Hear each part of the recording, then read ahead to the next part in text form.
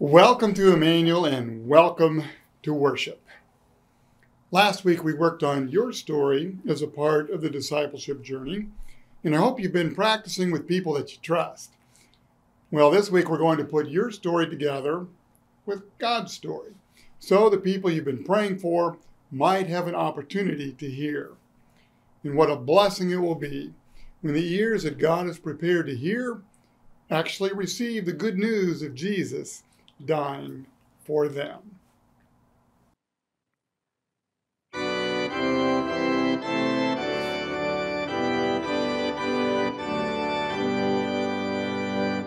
Immortal, invisible, God only wise, in light inaccessible, hid from our eyes. Most blessed, most glorious, the Ancient of Days, almighty, victorious, thy great name we praise.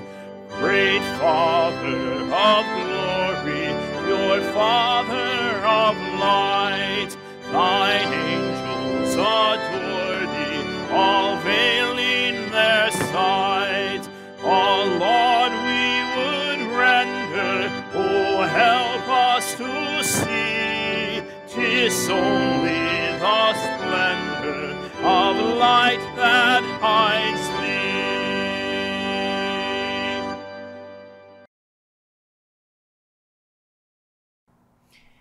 thee. In the name of the Father, and of the Son, and of the Holy Spirit. Amen. Hear, O Lord, and be merciful to me. O Lord, be my helper.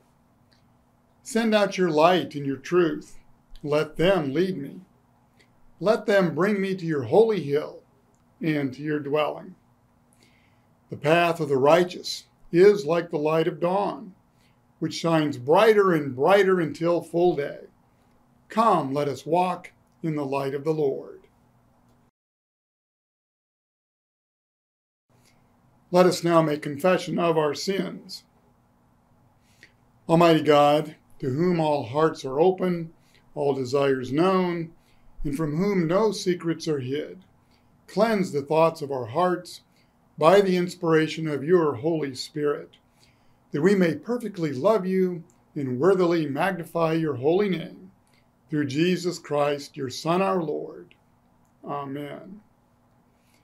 Assured of God's great mercy, let us confess together that we, by our darkened sinful nature, are estranged from God, and by our thoughts, words, and deeds have sinned and deserved his condemnation, now and eternally. Almighty God, we repent of our sins in thought and in word and in deed. Although we deserve your just punishment, we ask for your unmerited blessing. Be merciful to us, and for the sake of Jesus, grant us your forgiveness, so that as your redeemed people, we may be made bright by your presence in our lives, joyfully serving you in time and through eternity. In the stead and by the command of my Lord Jesus Christ, I forgive you all your sins, in the name of the Father, and of the Son, and of the Holy Spirit. Amen.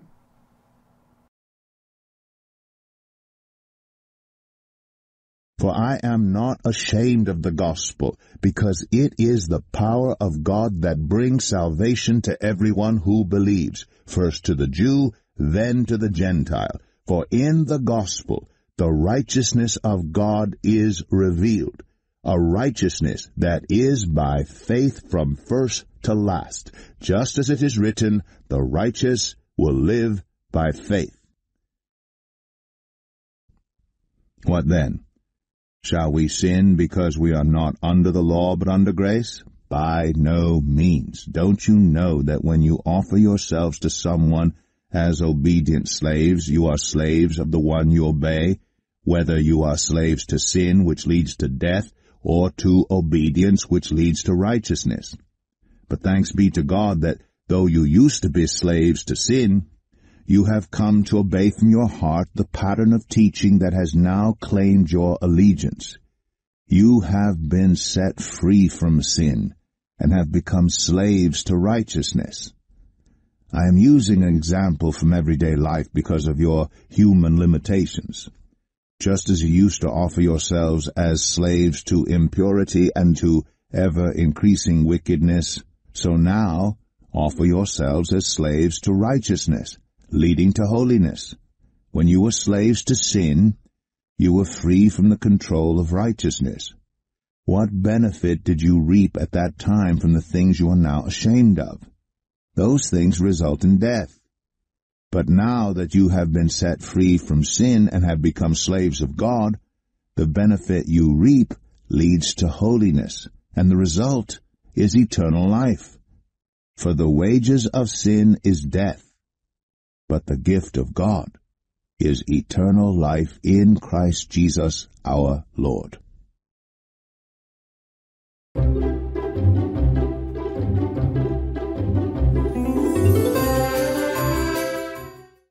Good morning, Emmanuel.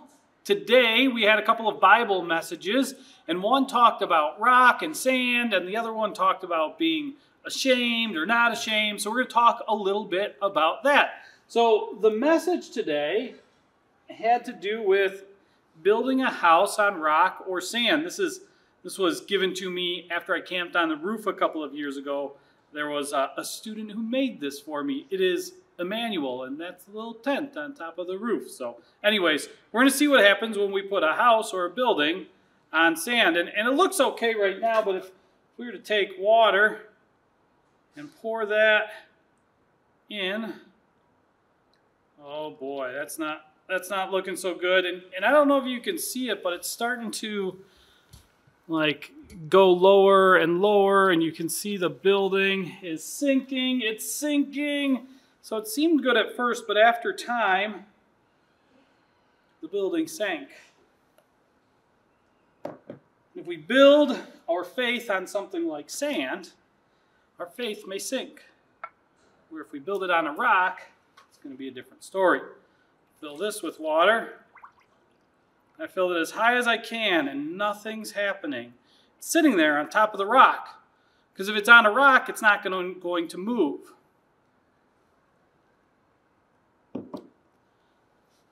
That's what Jesus is talking about in the parable today. If we build our faith on the rock, it will stand strong. And the rock is Him, and the rock is His Word. In fact, in the first chapter and first verse of John, Jesus says He is the Word. So He is Scripture. So if we build our life on the things the Bible says and the things that Jesus tells us within the Bible, we will have a strong faith. Which takes us to our other verse, which talked about being ashamed or unashamed. And it is Paul writing to the church in Rome, and he says, I am not ashamed of the gospel. It is the power of Jesus Christ, first for the Jew and then for the Gentile, meaning it's for all people. And if we are strong, with our faith built on the rock, then nothing's going to waver that faith, and we will be unashamed of the gospel message and want to share it with others as well. I'm going to ask that you please pray with me today. Dear God, we thank you for our faith. We thank you for what you did for us. We ask that you be with us and help us have a strong and solid faith on the rock. Amen. Thanks for joining us this morning. We'll see you later. Most of us have known people, maybe a lot, maybe a few, that are ashamed of something. I struck up a conversation with a woman I had known for a couple of years, and well, I thought I knew her pretty well, but one day she just blurted out that she had been married 4 times. I said, well, you never mentioned that. And she said, well, I guess I'm ashamed. A man lost his job, which was hard enough, but what made it more difficult is that he lost a job because he was caught taking a box of envelopes out of the office for personal use. Now, he never mentioned it to anybody. He couldn't even tell his family the real reason. He was ashamed. There's a newlywed whose marriage is not going well. When he was a little boy, some things happened that he never told anyone about. He just shoved it down inside. Now he has a hard time getting close to his new wife. He wants to, but he can't. She said, let's go talk to a counselor about it. But he's afraid to go. He's ashamed. Sometimes shame even keeps people out of church. An older couple stopped going to church after their son committed suicide. Now, the people in the congregation were very understanding when it happened. But there's no way they'll ever go back because, well, too many people know their secret. They're ashamed. Once in a while, one of our church members may get in trouble with the law. I mean, it's right there, splashed across the paper, before they can even defend themselves. And it's embarrassing. And even if he is exonerated, he's afraid that everybody has an opinion about it. So he stays away on Sunday morning. Other times, somebody may come down too hard, and it bruises somebody's spirit. I have a friend in the ministry whose teenage daughter was attending a youth group meeting. And I mean, they were talking about faith and doubt like they do oftentimes in youth groups. And the girl got up the courage to tell the others about some of her doubts. But the youth group advisor slammed down on her. You're the minister's daughter, she said. You ought to be ashamed of yourself. My friend said it took 10 years before his daughter would even consider going back to a church. It is painful to have shame rubbed in your face. But Paul says, I'm not ashamed, which is really a remarkable thing for him to say. I mean, the Apostle Paul grew up in a culture where shame was a way of creating order. And it still happens in many corners of the Middle East today. And woe to you if you bring shame to your family. I read a news clipping of a woman in another culture who returned home after being abused by another man. What did her brothers do? Go after the abuser? Press charges against him? No, her brothers put her to death, announcing that her abuse had brought shame to her family. All throughout the Jewish scriptures, the notion of shame is a very powerful force. So I did a little word search on my computer, and the word shame shows up 174 times in the Old Testament. You can hear it repeated over and over and over again in passages like Psalm 25. Oh my God, in you I trust. Do not let me be put to shame. Do not let those who wait for you be put to shame. Let the treacherous be put to shame. This was one of the ways that people worked out a theology of works. You see, they believed that you had to be good. You had to maintain a good reputation. Your family needed to keep a good family name. And if there was ever a mistake, if there was ever a moral miscue, if there was an obvious and public sin, then the whole community descended on you and put you to shame. So, if anybody had anything to be ashamed about, it was the Apostle Paul. I mean, we know about his former life. He was the commander of the Jerusalem secret police. He's the man who dragged Christians out of their homes and demanded their death by stoning. He was pushy and arrogant and always insisting on his own way. And that's how he acted after his conversion. He says at one point in one of his letters, I think all of you ought to stay single just like me. Well, we were in a Bible study, and it's been a few years ago, when somebody read those words, and a woman spoke up and said, listen, Paul, you're going to have to stay single because I don't know anybody who could live with you. You see, sometimes Paul says things that are an embarrassment to the church. Ever read his letter to the Galatians? He's furious with those Christians up in Turkey. They're up there in Asia Minor debating the virtues of circumcision, and Paul is furious with them. He calls them stupid, and he says, "You're bewitched." At one point, he gets so worked up that he says, "I wish those people who are upsetting you about circumcision would cut off much more." You do the math. Imagine that verse is now in our Bible. When an apostle talks like that, he's an embarrassment. Paul ought to be ashamed of himself, and yet he says, "I am not ashamed." So, do you suppose he's one of these people who just puts it out there and doesn't care what people think? Well, you know the type. They shoot off their mouths, they say whatever they want, and they justify themselves by saying, "I'm only telling the truth." And certainly Paul has that capacity. Yeah, just like the rest of us from time to time. And at times, well, we should be ashamed. You know, as a German Lutheran growing up in a small community where everyone knew everyone, I can relate. Your family name was everything. And if you ever besmirched it in any way, well, good Christians wagged their tongues and they said, "For shame, for shame." Yet Paul says, "I'm not ashamed." Why? The gospel is the power of God for salvation to everyone who believes, he says. I'm not ashamed of the gospel, for it can take a wretched man like me and turn me in another direction. I'm not ashamed of God's redemptive power. The gospel has the authority to change our lives. It has the power to wipe away our shame.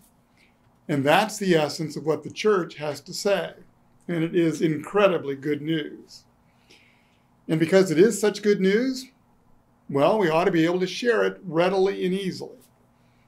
And finally, that's what I want to share with you today. Just a really simple way to share the power of the gospel.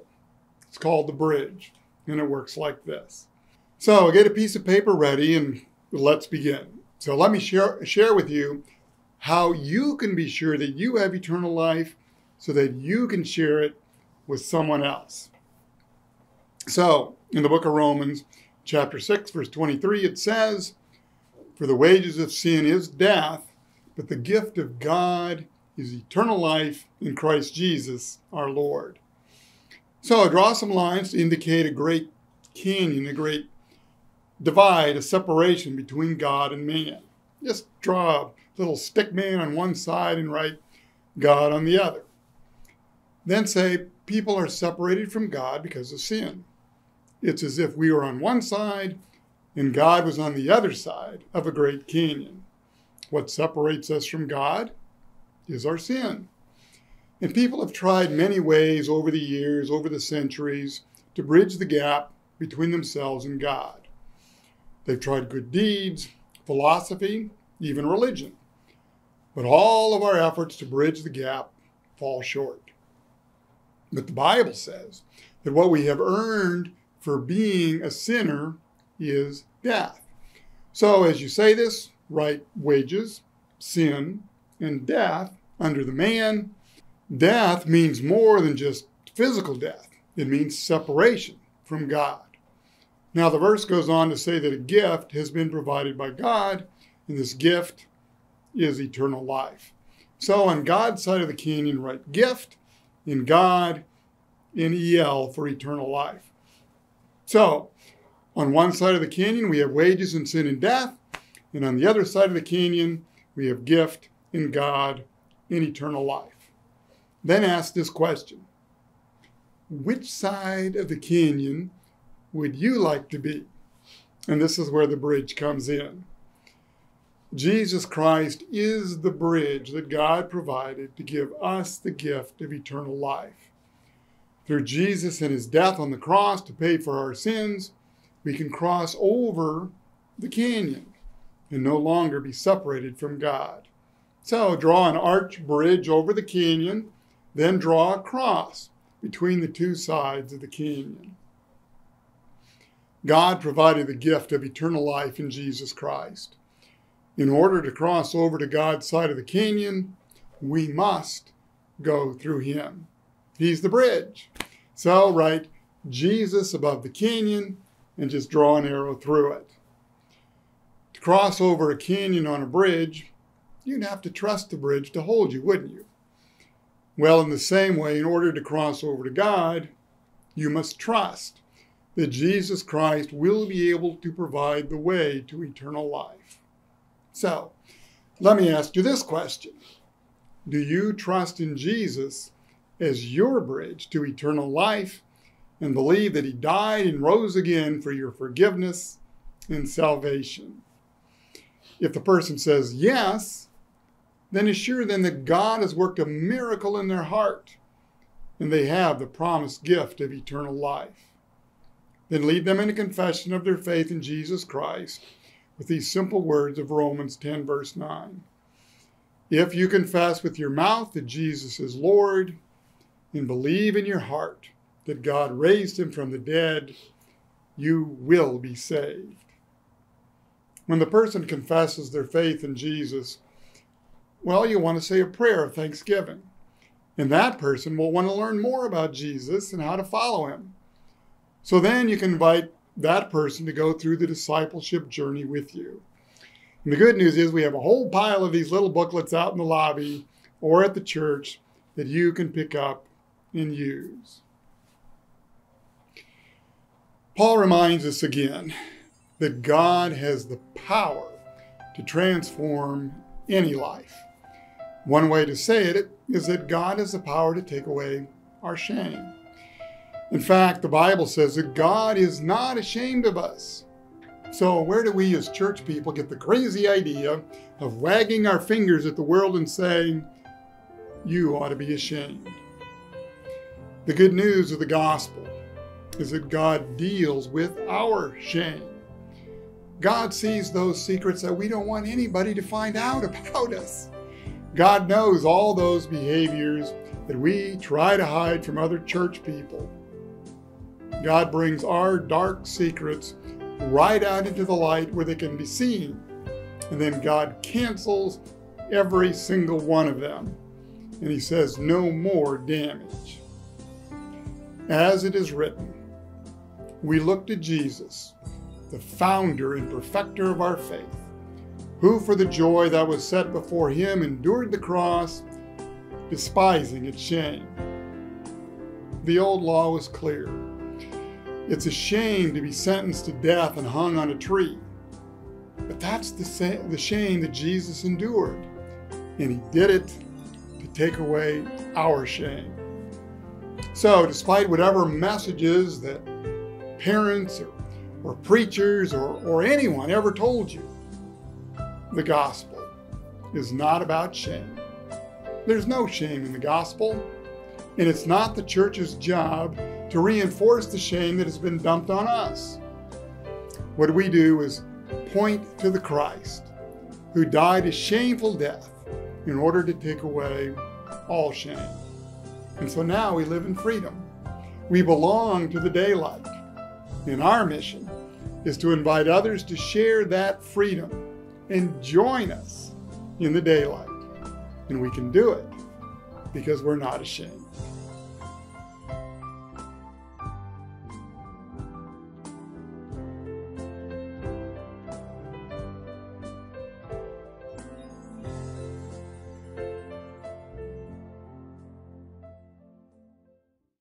We join our voices now with all who worship God, confessing our faith using the Apostles' Creed. I believe in God the Father Almighty, maker of heaven and earth, and in Jesus Christ, his only Son, our Lord, who was conceived by the Holy Spirit, born of the Virgin Mary, suffered under Pontius Pilate, was crucified, died, and was buried. He descended into hell, and on the third day he rose again from the dead. He ascended into heaven and sits at the right hand of God the Father Almighty. From thence he will come to judge the living and the dead. I believe in the Holy Spirit, the holy Christian church, the communion of saints, the forgiveness of sins, the resurrection of the body, and the life everlasting. Amen. Let us pray for the whole people of God in Christ Jesus, and for all people, according to their needs. Celebrating the presence of the Lord in our midst, we pray for an increase of the word, asking that God's messengers may continue to speak with power among us, bringing us the good news of sins forgiven in Christ alone. Blessed Lord, in your mercy, hear our prayer and grant our supplication. Plant us like trees by living waters, that we bear the fruit of the Spirit: love, joy, peace, patience, kindness, goodness, faithfulness, gentleness, and self-control. By your Spirit, direct our lives, that we live as God's holy people. Blessed Lord, in your mercy, hear our prayer and grant our supplication. Grant that your blessing of peace be experienced throughout the world, and that we, as your peaceable people, shine brighter with the light of your love. Blessed Lord, in your mercy, hear our prayer and grant our supplication. In this time of prayer, we also make our petitions for the sick, the shut-in, and all who this day are in need of our intercession, especially Joanne Guerin, Marlene Laramie, Tim Cruz, Amy Morgan, Chris and Diane Salick, Jeff Shakatano, Diane Schaub, and Robin Telly, that their prayers may be soon answered, and that they may be supported by God's people with care in the name of Christ. Blessed Lord, in your mercy, hear our prayer and grant our supplication. Grant that we be numbered among the blessed, who bring aid to the poor, food to the hungry, comfort to the sorrowing, and hope to the despairing. Blessed Lord, in your mercy, hear our prayer and grant our supplication. With gratitude, we remember those sisters and brothers in Christ whose earthly journeys are finished and who now enjoy the promised Sabbath rest. Grant that we be guided in ways that honor their earthly lives as we anticipate the heavenly life that is to come. Blessed Lord, in your mercy, hear our prayer and grant our supplication. Into your hands, O Lord, we commend all for whom we pray, trusting in your mercy, through your Son, Jesus Christ our Lord. Amen. Our Father, who art in heaven, hallowed be thy name. Thy kingdom come, thy will be done, on earth as it is in heaven. Give us this day our daily bread, and forgive us our trespasses, as we forgive those who trespass against us. And lead us not into temptation, but deliver us from evil. For thine is the kingdom, and the power, and the glory, forever and ever. Amen. Take a moment now to prepare your elements for the Lord's Supper. It was on the same night in which he was betrayed that our Lord Jesus took bread, he broke it, and he gave it to his disciples, saying, "Take and eat. This is my body, which is given for you. This do in remembrance of me." Take and eat the body of Christ.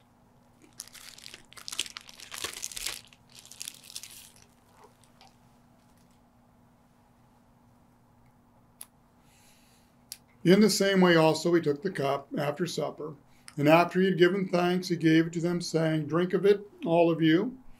This cup is the New Testament in my blood, which is shed for you for the remission of all your sins.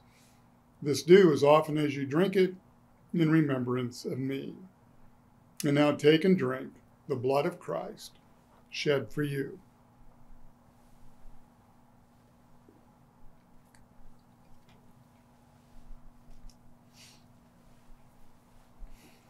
And now the body and blood of our Lord strengthen and preserve you steadfast in the true faith to life everlasting. Amen. Depart in peace.